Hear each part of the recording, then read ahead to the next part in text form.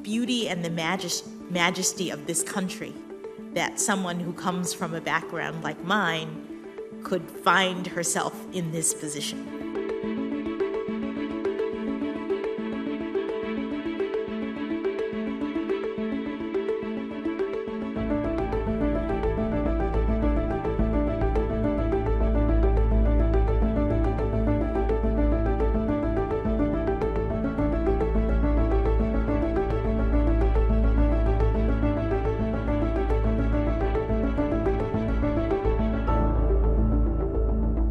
In the early 1970s, my parents had just emerged along with the rest of the country from the dramatic reshaping of law and society known as the Civil Rights Movement, and they decided to express their pride in my family's African ancestry by asking my aunt, who was in the Peace Corps in Africa at the time, to send a list of African girl names for their consideration. And for the first 26 years of my life, I was known as Ketanji Onyeka Brown.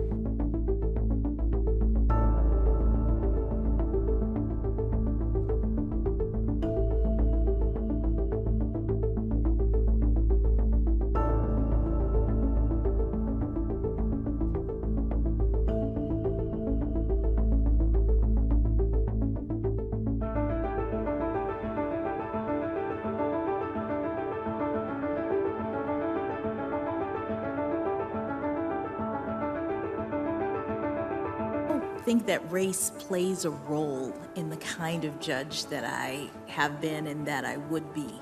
I'm doing a certain thing when I get my cases. I'm looking at the arguments, the facts, and the law.